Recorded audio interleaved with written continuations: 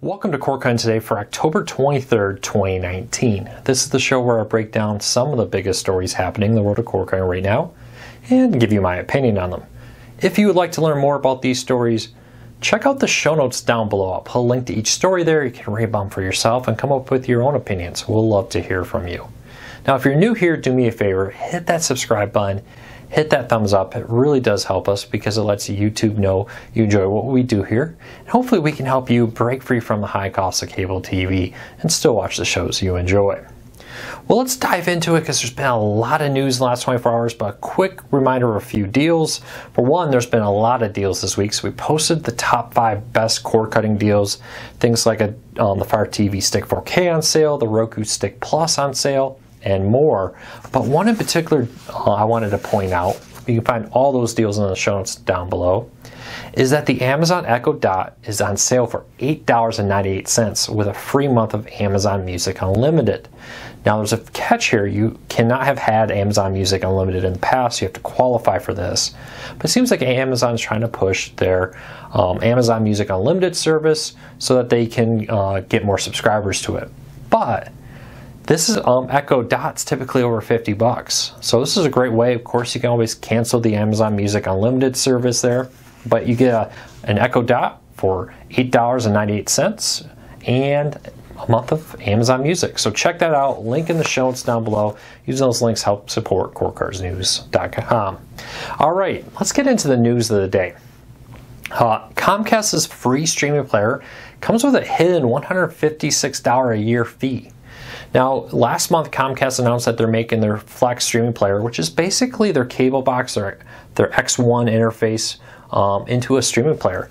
And this will now allow them to try to reach streamers. There's a lot of catches. You've probably seen me write in the past about how this really isn't a good deal for cord cutters because, for example, they don't allow many of the live TV streaming services on it.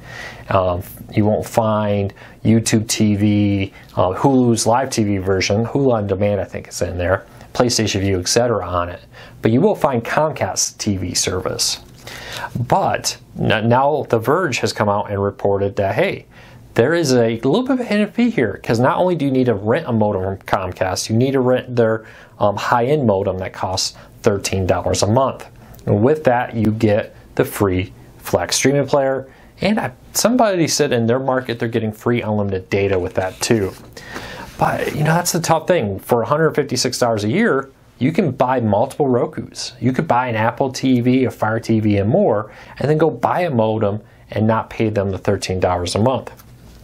So it's always important to remember to do your research on these deals. A lot of cable companies are trying to reach out, find ways to capture that streaming market a little bit more. And Comcast has made it clear that they don't intend to have all streaming apps included on this device. They want to be selective on what would be included. So let me know, do you have a Flex? I've yet to talk to anybody who actually owns the Flex. I don't live in a Comcast market anymore, so I can't get one to test it out. They haven't offered me a review unit. But leave me a comment, let me know. Now, one thing here is apparently the Comcast did tell The Verge eventually they plan to drop the requirement to rent a modem. That hasn't happened yet. So if you have one, let me know. If you've been thinking about it, keep in mind that $150-some a year hidden fee there. All right, next up, a really cool feature Roku's now doing. They're rolling out a new, easier sign-up process for free trials. So if a Roku channel applies, now you can sign up and trial a service like HBO Now without having to create an account. With just a click of the button, you can now start a free trial. They do this by linking it to your Roku account. So with that click of the button, you instantly have linked your Roku account to HBO, and you now are streaming HBO through a free trial, and they'll remind you to cancel it. If you don't cancel it, your payment method through your Roku account gets billed.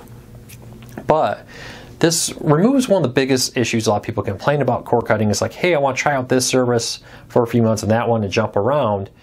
You know, I had to have an account here and an account there and billing here. And what was that password for HBO? Or is it different than Hulu? Was it different than Netflix?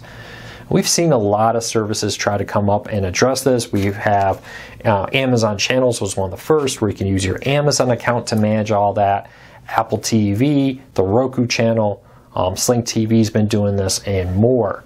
Now we're hearing that with Roku, they're making it even easier. You just click on it, you say I want to start my free trial, boom, you have an account, you're streaming. It's that simple. Now you don't have to use the Roku account. You can still go create an account on HBO and log into your HBO app, HBO Now app on Roku, Apple TV, Fire TV, etc. This is just one more way, one more option. And I actually like this. I don't think we found a perfect solution for this, but I think we are moving towards consolidating this all down to just a few easy to use passwords and usernames that will work for multiple services out there.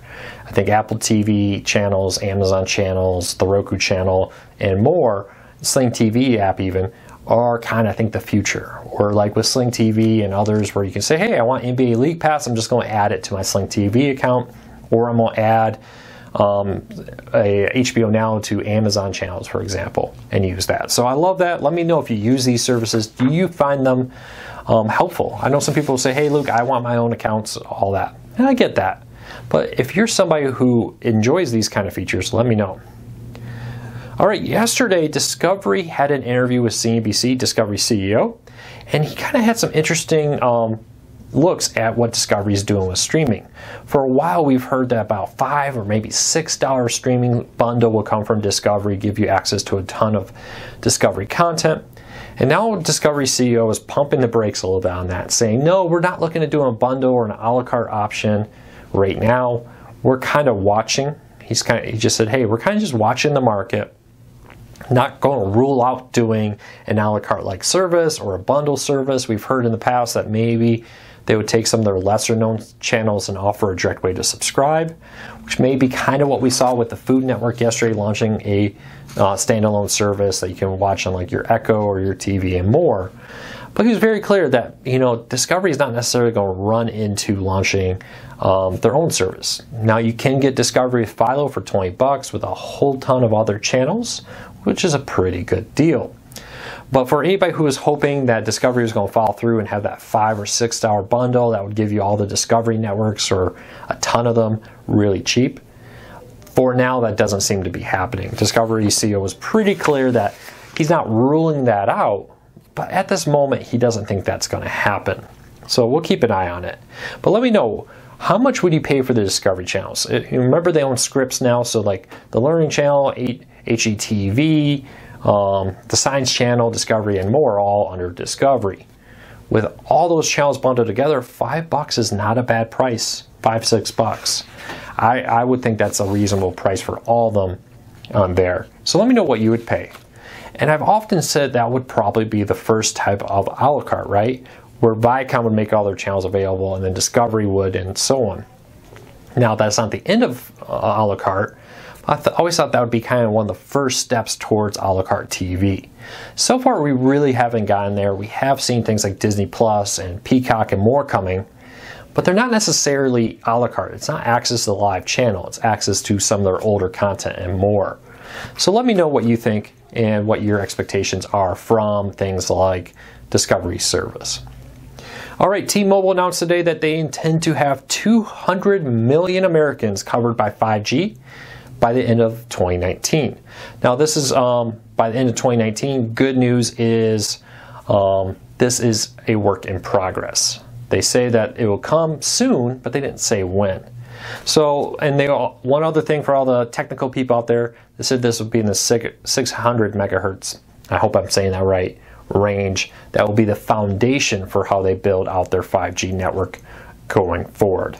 So leave me a comment. Let me know if you're a T-Mobile customer. Right now, this is not T-Mobile home internet, unfortunately. I know we had a story about Verizon rolling out 5G home internet to Chicago. T-Mobile says they're going to do 5G home internet and compete in that. But as of today, that's not happening, and they're working towards it, though. They do say that they intend to have 5G home internet, but mobile internet is probably going to be where they start off with this. So good news, 5G, they say pretty much nationwide, 200 million Americans, wow, that's a lot, will be covered. So let me know what you think of that.